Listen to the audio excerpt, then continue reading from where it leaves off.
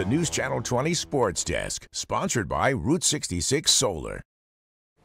We are just 2 days away from the month of May, and while I may see it as my birthday month, high school sports fans see it as the start of the spring playoff season. And while the weather has been up and down as of late, teams are preparing for this final stretch of the regular season.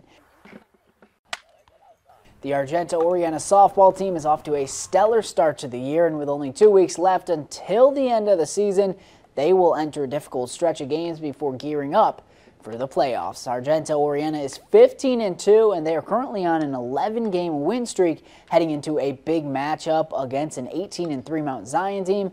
This team looking to keep that momentum going through their final 7 games. Some of the games right there are going to be involved in some of the postseason, matchups possibly, and then the other games they're going to be basically their test to see how good you really are. It's really important to take every game like it's our last game, and I think as long as we all stay together like we have been the whole season, we can go very far. The Bombers are led by 4 seniors who have been the driving force behind this great start to the season, and their hard work and dedication has trickled down to the underclassmen as well. Our senior group is small, but we all get along really well, and I think we all work very well together on the field. We've been playing together since we were very little, so it's really nice that we have all been able to play together since we were young. We've stuck together through a lot of years. I mean, we've been together since middle school. I mean, Ani joined us a couple years ago, but we're just a really good group together. We work together well, and it's fun to play with each other. With their start to the season and momentum on their side, while they're looking to take each game one at a time, they're also having big goals in mind for the end of the season.